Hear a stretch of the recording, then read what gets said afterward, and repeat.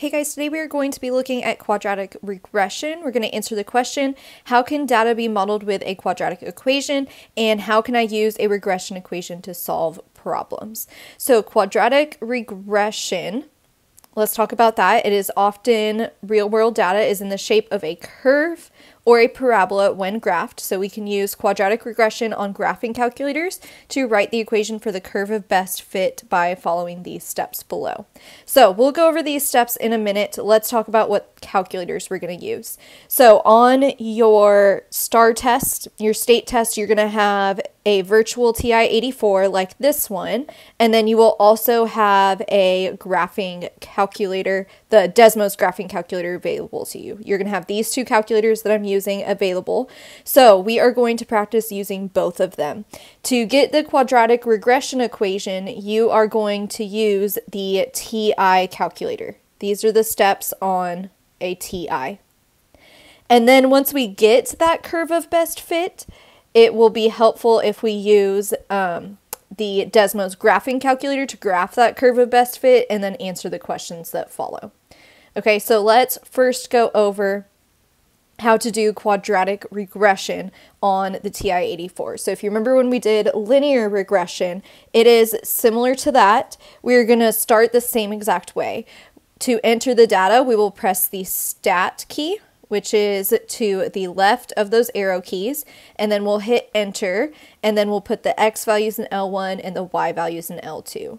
And then to calculate the curve of best fit, we will do stat, arrow over to calc, and this time we'll go down to 5 for quadratic regression. With linear regression, we did 4. This time we'll do 5 for quadratic regression. One more thing I need to mention about the calculators is this one right here is not the exact same as a TI-84. It's pretty close. It's this app Calculate 84 on my iPad. So it might look a little bit different on your TI-84, but it's almost the same exact thing.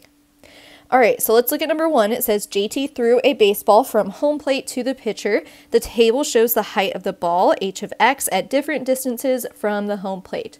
Write an equation for the curve of best fit. So the first thing I'm going to do is use my TI calculator to get this curve of best fit. I'm going to put the x values, or the independent values, which would be the distance, in L1, and then the y values, or the height values, in L2. So to get to L1 and L2, I'm going to press stat, enter, and then in L1, I will put 1, 3, 5, 7, 9, and then in L2, I will put those height values. So 3.92, 5.28, 6, 6.08, and 5.52. And you might want to just double check really quick that you typed all those incorrectly. Looks like I did. So now I'm going to get the quadratic regression equation by doing stat, arrowing over to calc, and then going to 5 quadratic regression. So stat, arrow over to calc, and then down to 5 quadratic regression. And then I'm going to hit enter.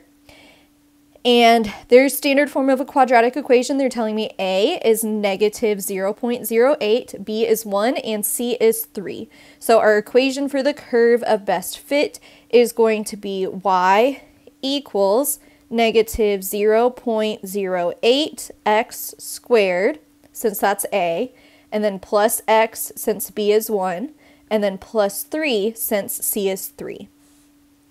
Okay, so I have the curve of best fit, so I'm done with the TI calculator now because the other questions are asking me questions about the graph. So it says, what is the maximum height of the ball? That is going to be the y value of the vertex. So I'm going to graph my curve of best fit on Desmos, negative 0.08 x squared plus x plus 3. And then I'm going to go find the maximum. Looks like it's somewhere here. There it is. Okay, there's the maximum. So the maximum height of the ball is the y value, so it's 6.125 feet.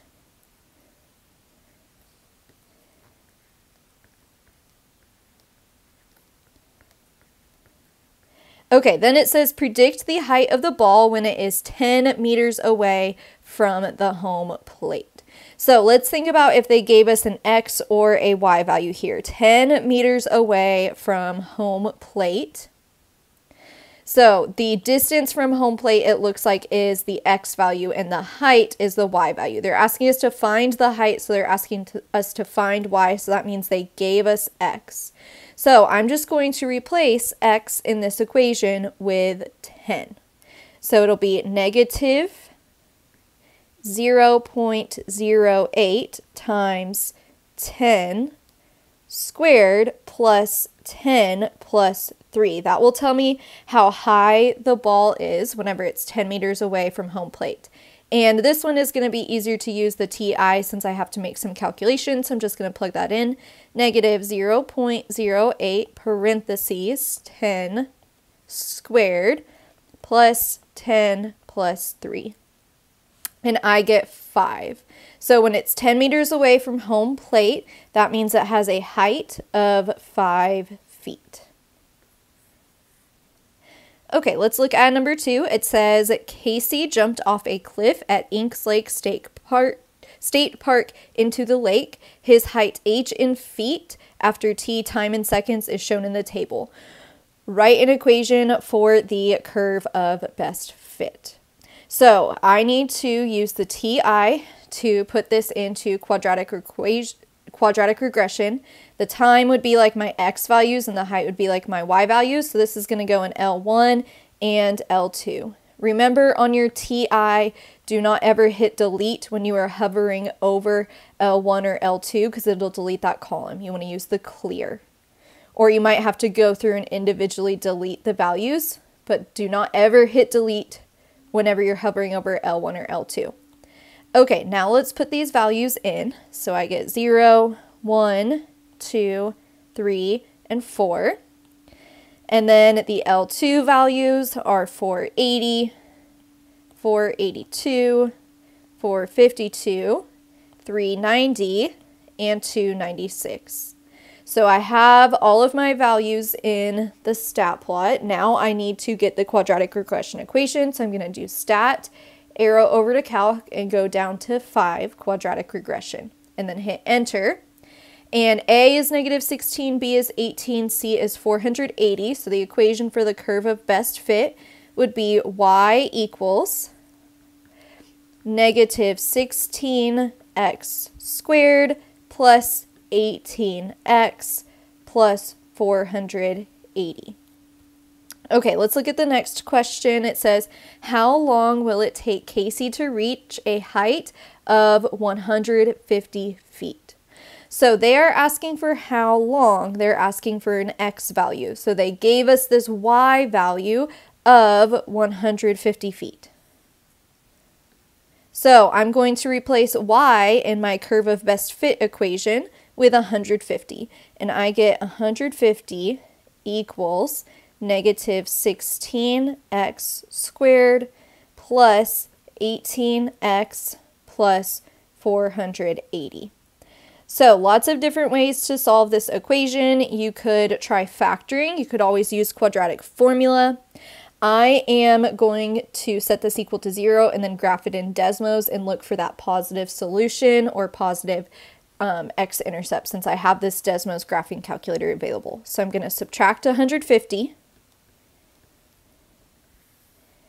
and I get 0 equals negative 16x squared plus 18x, and then 480 minus 150 is 330. So now I'm going to find a solution, find the positive solution with the graphing calculator. You could use quadratic formula, either will work. So I get negative 16x squared plus 18x plus 330, and there is my positive 0. It looks like 5.139 seconds is how long it would take Casey to reach a height of 150 feet.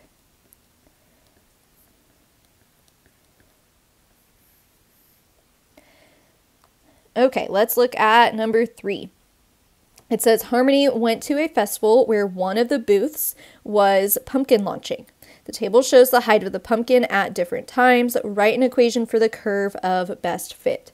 So first thing I'm going to need to do is put my time or x values in L1 and then my height or y values in L2. So let's pull up the 84, go to stat, enter, and delete the values from L1 and L2. And then let's enter these new values. So 0.5, 1, 1.5, 2, 2.5 for L1, and then in L2 I have 18, 26, 26, 18, and 2. Okay, then to get the curve of best fit, we do stat, arrow over to calc, and go down to quadratic regression. Okay, so the equation for the curve of best fit here will be y equals negative 16x squared plus 40x plus 2. And then the next thing says, find the vertex and explain its meaning. So we could calculate the axis of symmetry by hand, but I'm going to go ahead and graph this and find the vertex on Desmos. So I get negative 16x squared plus 40x plus 2. And there is the vertex, 1.2527. Okay, so the vertex is 1.2527. Remember, this was showing pumpkin launching, okay? So it starts at the y-intercept, goes up to that maximum, and then comes back down. So this vertex is a maximum, and it means after 1.25 seconds, the pumpkin will reach its maximum height of 25 feet. So after 1.25 seconds, the pumpkin reaches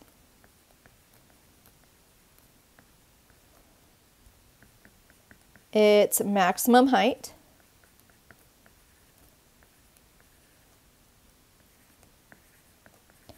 of 27 feet.